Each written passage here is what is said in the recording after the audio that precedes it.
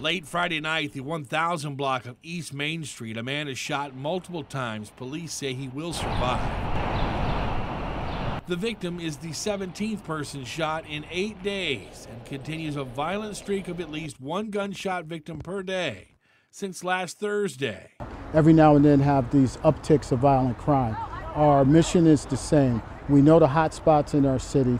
We know some of the players in our city, and as we have our patrols out, we may adjust our strategy a little bit, but we have to constantly keep pounding the pavement, keep making the arrests to make this city safer. Deputy Chief Sidney Collier addressed the gun violence during a command walkthrough at the Manchester Lake Apartments earlier this week. That same night, a woman was shot in the face on Carmine Street and driven to a parking lot off of Mechanicsville Turnpike, where she was taken to the hospital by ambulance. Less than 24 hours from that shooting, another happens at the corner store across the street on Wickham.